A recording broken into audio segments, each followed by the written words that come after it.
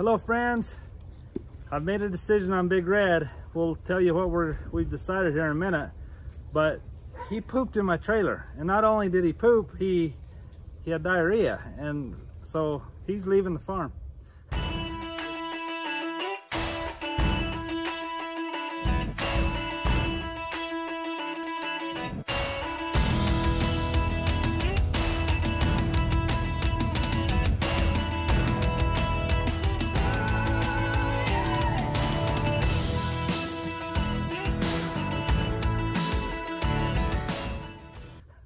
Just kidding. If you like our videos, please subscribe, hit the notification bell, and come along with Vicky and I as we head on a little road trip with Big Red, and we'll let you know what we're doing.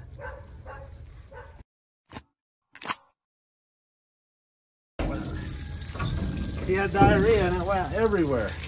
Ugh. Oh, yeah. Yuck. He was not, I told him not to poop in the trailer and he did that. So he's leaving. Look at this. This is terrible. My new trailer. That is bad. Do you think he's sick? I don't know. I think he's just nervous about his trip. Yeah, probably.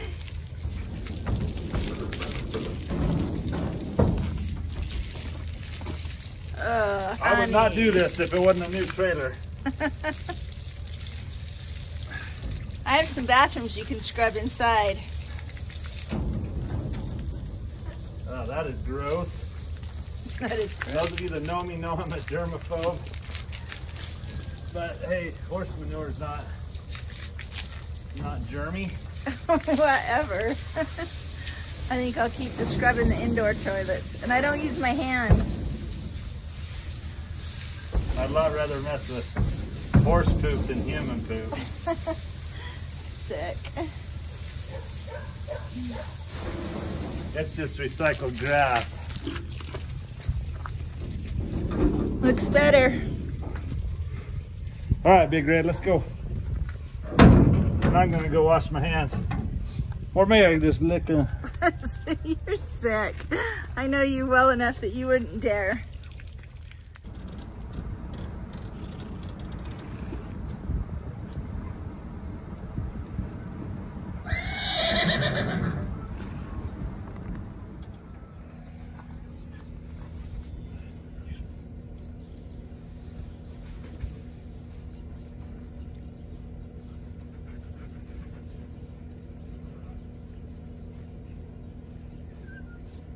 You're so strong, honey. Buff bananas. Yep. How many are you taking? I think just a couple for now. We'll see how he does. And then I can take more later.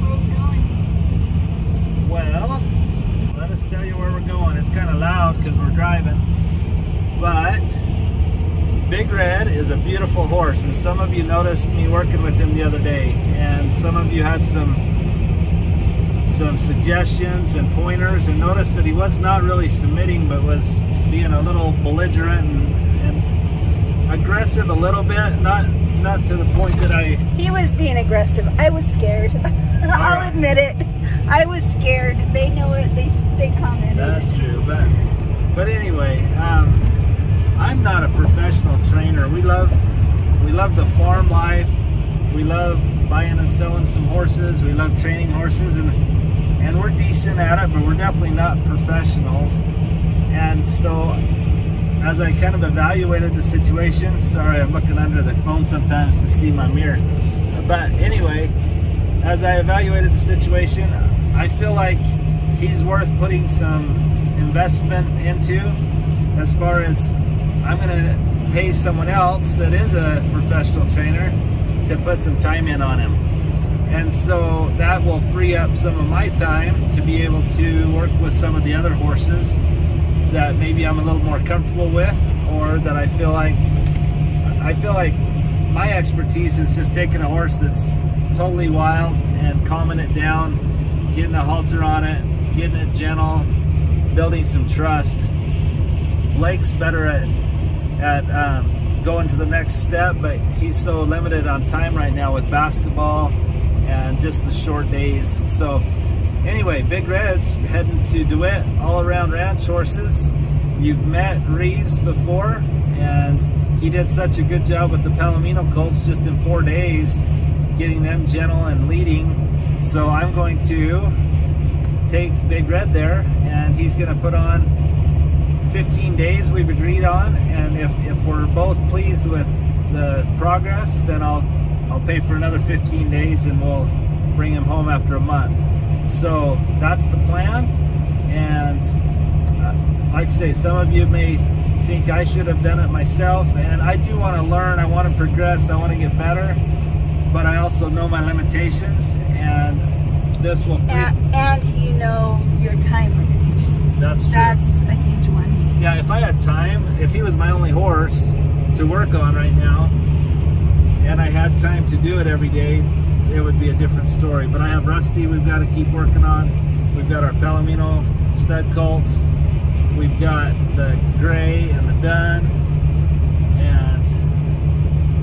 And Booger. We have lots of horses. We haven't even touched Booger for a long time. So anyway, I feel good about this decision. I feel like he's worth investing some money and training into, because he's such a beautiful horse. And so let's see how it goes. We're heading to a place called Navajo, Arizona. It's not on the Navajo Reservation, but it's bordering the reservation. I don't know exactly why it's called Navajo. We'll ask Reeves when we're out here. I think there was a Navajo, what do you call it, fort back in the day or something. I may be totally wrong. We'll ask. But anyway, hopefully the background noise isn't too loud, and hopefully I explained myself well enough. But that's where Big Red's headed, and we will be there in about 20 minutes. And I was excited that Big Red was headed out, because we got to go on a date together and spend some time together. I have a good wife that's willing to call this a date, so. He has to buy me a soda, though. That's my qualification for a date. That's about all there is out in Navajo. There's a gas station, so I can buy you a soda, and then we'll head home. But a soda and a kiss at the end. Oh man, this date's getting better all the time. So anyway, it's always fun to spend time with Vicky, and I'm excited to see how this works. Yep. I have a brother, actually, Levi, that's a professional trainer also, and the fact that he's been paid to train horses and is awesome at it. I called him to see if he happened to have any time, but he's a contractor also, and they're just swamped with work right now. So anyway, I'm excited to use Reeves, and check them out. DeWitt's All Around Ranch Horses on Facebook or Instagram, and you'll be able to see a video of Big Red and see how he progresses also. So here we go.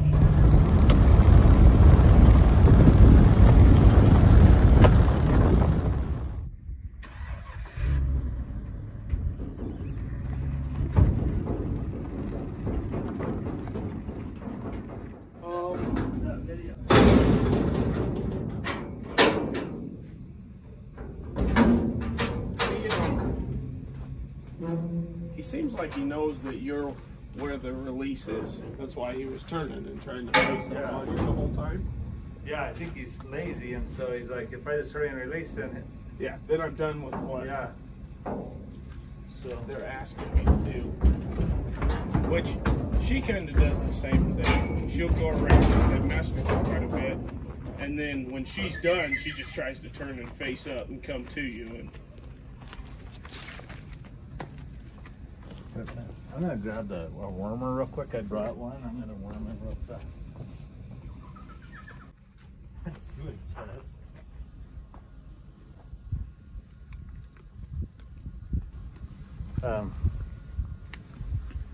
But he's a pretty thing, so it's like it's worth yeah, no, me putting some money into him to see what he turns out to do. See if I get some more negative comments for leading in front of horses. Oh, I put a video on yesterday, and I was leading in front of a agave. I had these. Oh, I saw that one. Yeah, that was cool. Those ladies, you can't lead in front of them. Oh, okay. People are so. So I sent her a Clinton Anderson video where he's doing it the whole time on a super gentle horse that he broke. Oh, really? Yeah.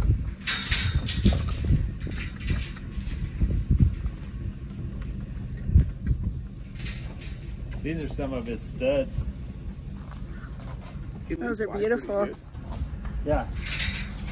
You know, he's a nice horse. That's why I'm willing to put some time or put some investment into him. Very good. See, it's kind of hard to get him out of my space, you know. If he, there you go.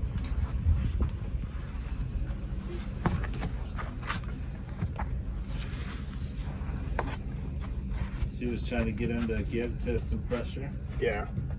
To not pay attention to them and to do what I'm asking. There you go. All right. It's amazing all your studs right here, and they don't fight. The first day they all sniffed and squealed at each other, but they don't really fight. You know, I'd trade him for any one of these three if you want. Well, you already took his away. How am I going to replace him then? Well, no, you just have a nice gelding though. Yeah, I told Reeves I'd trade him that gelding for any one of these three studs, but he's not going for it. I don't know why. So They are beautiful. So during the winter months, you just go ahead and pin your studs together, huh? Yeah. Well, and if that mare wasn't here in the middle of the summer, I'd run them together too. Really? It helps teach them manners. That's great. Because, like, all of our mares and then our yearlings and stuff, they're turned out and run together. And so, studs, I think they don't have enough respect for other horses, and then they lose it for people because they've never had to be in the herd instinct. They're always treated like the monster in the back corner in his own pen, and so that makes sense.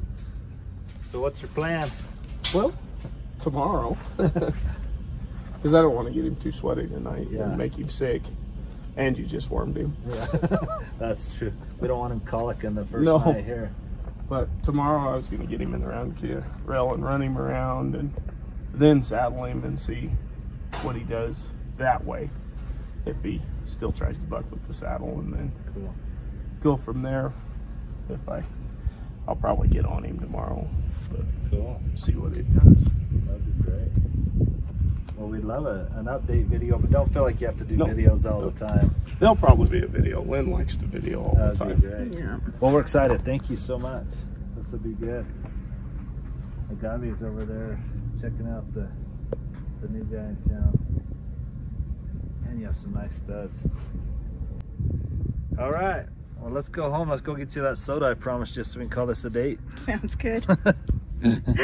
Is your wife? Drive an hour for a date. That's about all our dates consist of going and buying a horse lately, or bringing one to get trained or do something. But anyway, thank you. Appreciate it. Do you do Venmo? Yeah. We'll just Venmo you some money, because I'd rather pay you. So it's $6.50 a month, right? Yeah. So let's Venmo on $3.25. You know, it's going in a couple weeks. So. Okay. All right.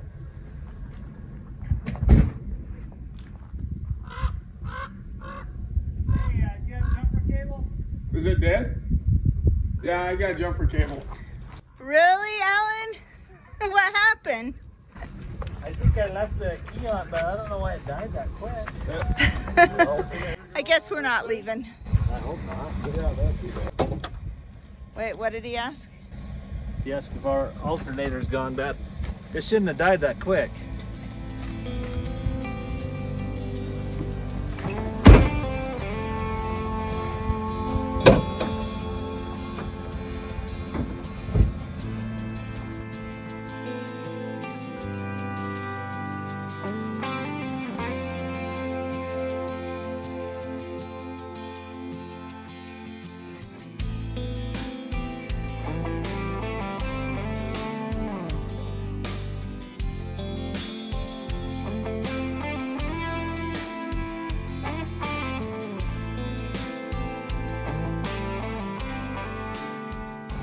Are we in trouble?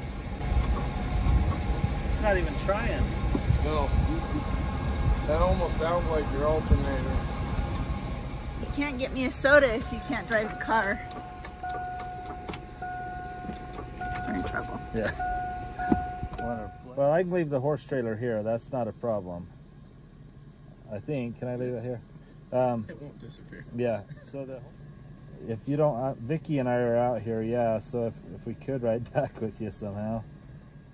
All right. You're awesome.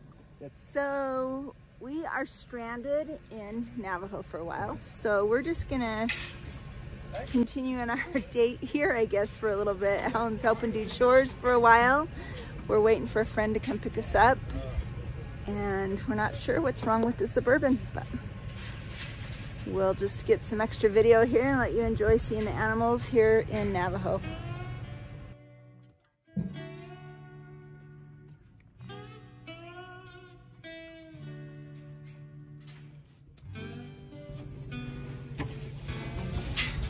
Look at all this ice. Here, let me show it. That's crazy. Arizona. What did you say it gets here? It was -2 this morning. That's cold. It was 3 degrees or 5 degrees this morning at home. 8 this morning, 3 yesterday. Yesterday. Yeah. This morning I went to haul water and I got a black tank in the back of my trailer and the water was splashing out. By the time I got there, I had icicles on the side of the trailer. That's cold. And then the pump was completely iced on the top. That is crazy. We just need moisture with this cold weather. Yeah. Bareback that day.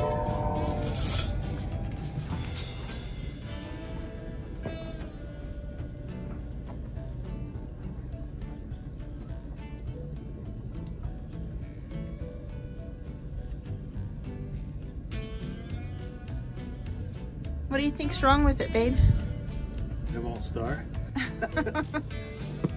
You are such a mechanic. What do you guys, comment below, what do you think's wrong with our Suburban? It was totally fine. We turned it off and now it won't start. But it's not the battery.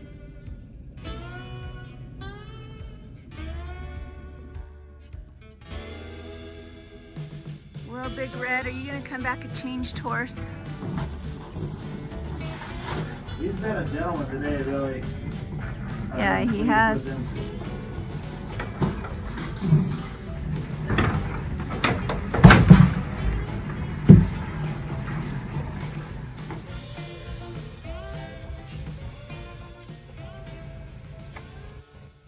Well, thanks to YouTube and Reeves right there, we beat on the starter and got it started enough that we're gonna be able to get home. We're just not gonna turn it off. So YouTube's a good thing. Thanks for watching. Remember to like and subscribe, and Alan and I are gonna go get a soda and head home. Well, I'm sure glad we're headed home. Yeah. And didn't have to pay. Our friends own a mechanic shop and we would have had to pay them to come get the car, but they're very affordable, but this would be a lot more affordable. It's a drive at home. We called him and he was only 10 miles out of town instead of coming 60 miles out of town. So anyway, it's freezing cold, but we're in the car and headed back. So yay. Can't wait to see how it goes with Big Red. So So we forgot to ask Reeves why this is called Navajo, but we just stopped at the gas station and the sign said we were actually on Navajo Reservation. Oh, really? Yeah, so we have to abide by their rules, like we could only have 5 people go in the store. That's why I had to wait outside in line. But we met some really nice YouTube friends and fans. It's so crazy. Yeah, that is so cool. We'll show you guys right now. But it was just fun to meet them and say hello to them. They walked up. I just stopped for fuel here in Navajo and we met some fans of YouTube. They said, hey, we watch your YouTube videos. What's your names? My name is Jamissa Vicky. Jamissa? My name is Matthew James. And Matthew? James. James. Awesome. Thank you for watching. And then there's the shy one. Oh, right there. All right. Be watching for yourselves on YouTube tomorrow, all right? They walked up and said, hey, we watch your videos. I was like, that is such an honor. Thanks for watching. And like always, subscribe if you